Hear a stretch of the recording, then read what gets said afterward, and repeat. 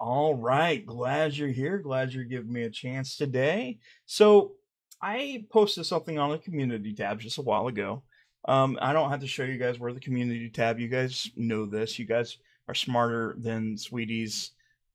Whew. Sweetie has to show his people how to use YouTube, apparently. He does appeal to the lowest common denominator when it comes to people with half a brain, but we already know that. But anyways, I got a message from Chad Gu, which Chad Gu is a police captain here in Ironton, Ohio. And there was a fight that was going to be scheduled with a promoter, Nightmare Productions. I think that's what they're called, Nightmare. I'm pretty sure it's Nightmare. But anyways, there was going to be a MMA fight between Chad and Sweetie.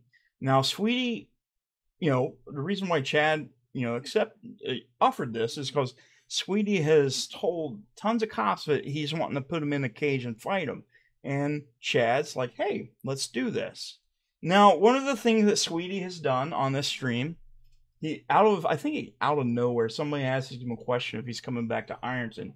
And he's basically kind of pussyfooted around with it, saying, oh, he's got the warrant out for his arrest in Ohio until it gets quashed. And then he's saying he can kick Chad's ass very easily. And he's also talked about how many people he's fought, like Chuck Liddell, Joe Rogan, which he said something about Joe Rogan a long time ago. We've got that. But anyways, I want to show you a couple clips. Let you guys see these. I am coming back to Ironton. And as far as the fight with Chad Gu, I'm still kind of debating in my head if I even want to do it. Originally, because just so you guys know, I could beat the shit out of that guy. I can beat the shit out of most people, but there's people who could whoop my butt for sure. Whoop my butt in a couple minutes. I'm sure of it. There's people out there who can whip my butt. I know because I went to MMA practice and I got beat up by people. So I know for a fact there's people who can beat me up. But Chad Gu is not one of those guys, and I could whoop his ass. That's not the point, though. Do I want to spend 2 hours a day training to fight a pig? I'd like to beat up a pig. But do I want to do all that when I'm studying for the California State Bar? I'm to be honest with you, I'm thinking about it. I'm trying to decide in my head. And remember, I'll be 48 the day of the fight. 48 years old. I got a big ego, but pride cometh before the fall. Is that what I need to be doing with my time, or do I need to be studying the California State Bar? And so that's where I'm at. That's where I'm at. That's where I'm at in my head, just so you guys know. And I haven't talked to the fight promoter, but also getting a warrant where I have a warrant in Ohio has messed up my schedule, messed up my timing, messed up where I was going to be, messed me up as far as my schedule and what I'm doing with my life and my timing. Could you imagine just for a moment that I have an agenda here? Could you imagine just for a moment, And so, would I like to beat up Chad Gu? Absolutely. Do I want to make a spectacle? And remember, I could have fought pro when I was a kid. I could have fought pro as a kid in my 20s. And I said, I don't want to be a gladiator. I don't want to fight in a cage. And now I'll be 48 on the September 11th, and I'm going to be jumping in a ring. I'm thinking about it. Just so you guys know, my investors from Coded Friends, I'm still friends with all my investors. And so one of my investors from Coded Friends called me on the phone and said, Chili, listen, I know you could beat this guy up. I want you to focus on your California State Bar. And this is a guy who's given me $50,000. So it's like, I'm just thinking about it, because had my schedule not been messed up and had I not had to leave Ironton and then I can't go back to Ohio till the warrant is quashed and then I got to travel, So now that you saw those clips, the arrogance. Now, this guy says basically that he doesn't know if he's going to do the fight because he wants to do the California bar exam. Now, is he smart enough to do this? Probably not. Probably not from what we've seen already. He's really not that bright. Now, he might say he says he's the real deal, which you'll see in some clips on here. He says he is absolutely the real deal, and that if he was to take his focus off the bar exam and do the fight, that he would lose so much time from helping people. That he's trying to save the planet, guys. He is trying to save the planet. And he says he doesn't want to let people down. Well, what I say to that is this was going to be a charity event for St. Jude. Now, the proceeds would have went to St. Jude. Now, I know you wanted to do your own portal and say, hey, go ahead and donate to that portal. Yeah, you fuck off, man. Don't be giving him money at some kind of portal that he says he's designed. Don't fucking do that. But anyways, this was supposed to be a charity event for St. Jude. And I don't think of any better cause I can think of than that. You know, two people fighting, whoever wins. The money goes to a really good charity. Now, Sweetie says that he doesn't know if it's worth it.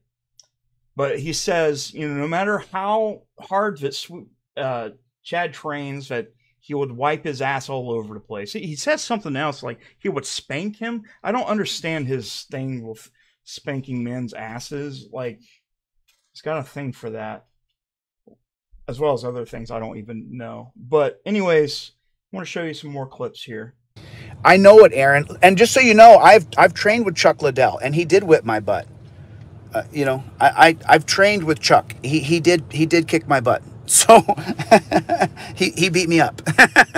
When I trained with Chuck, he stomped me. So you know, and that's when we were young, and you just look old in your 40s when you're fist fighting people. So I just don't know, you know.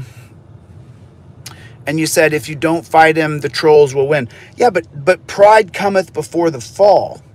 You know, is that what you want? Are you so prideful that you worry about what people think or say about you? Is that what you are? Or should I really stay focused on helping these people who have been screwed by the system, and I have the mental capacity to, and let's just play it the other way. Let's say Chad Goo, let's say he gets an amazing right and knocks me unconscious, and Chad wins. Congratulations, Chad, you beat me. But then he knocks my head senseless and I can't think straight for a week. And so I'm just thinking about it. I'm just thinking about it. You know, I'm thinking about it.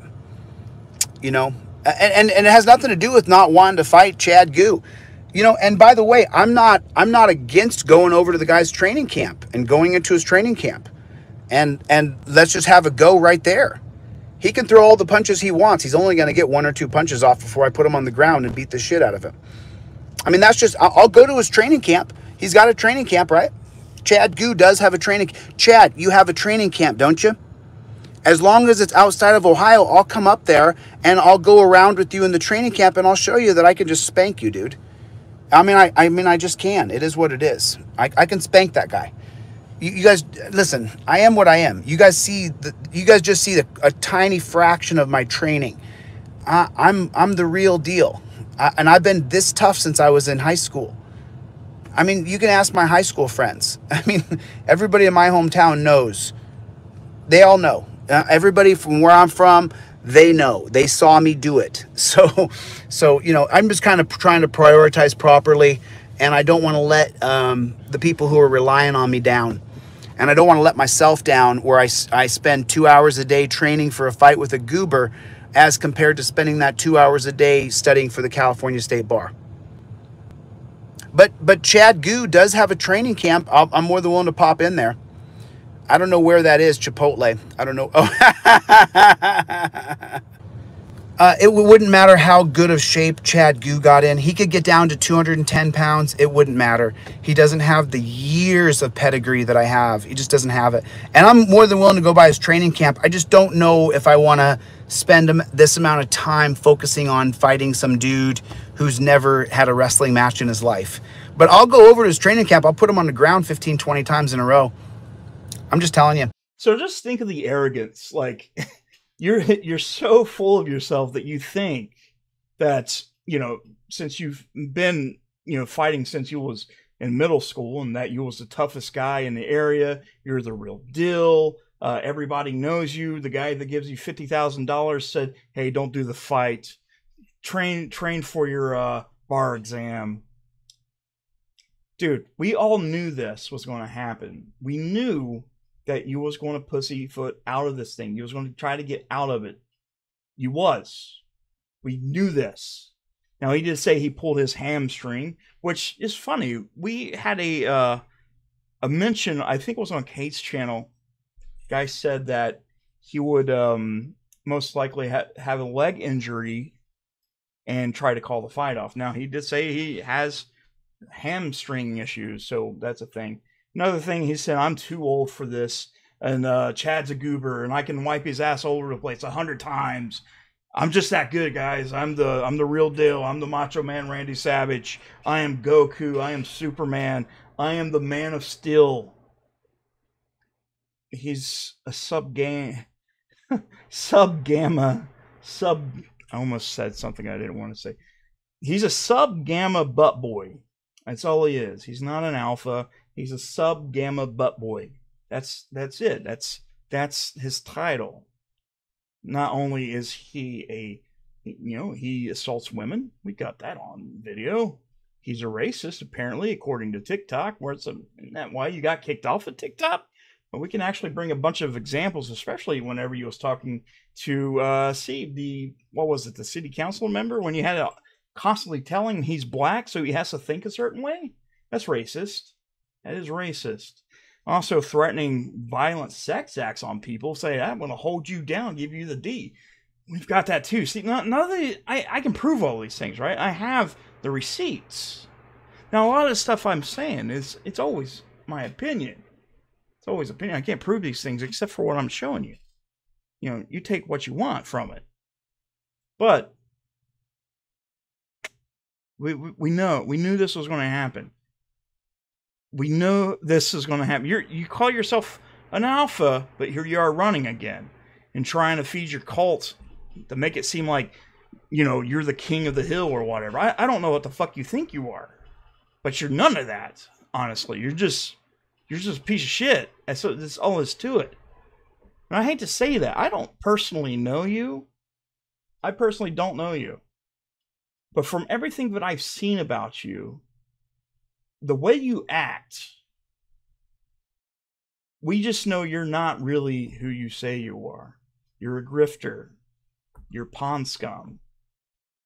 And I kind of think it's funny that you had 1.7K views on your last stream. Now, this doesn't count the views you had people watching you. Well, I think that would count people that was watching you. And you only had 11 comments, which that doesn't make a lot of sense to me. That's a little off.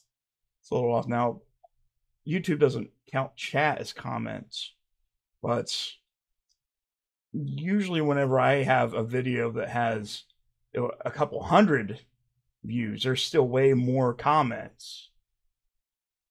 It's just weird, okay? I'm not trying to plant something here, but it's kind of fishy. But guys, thank you so much for watching. I definitely appreciate it. Feel free to give us a follow, a subscribe. I hope you guys are doing good. And fuck you, sweetie. Finger guns. Wait. Is that right? Oh yeah, by the way, I know I'm fat. I'm depressed. I'm a mental case. I don't have anything to offer to this world. The normal shit. Goodbye, guys. I love yous.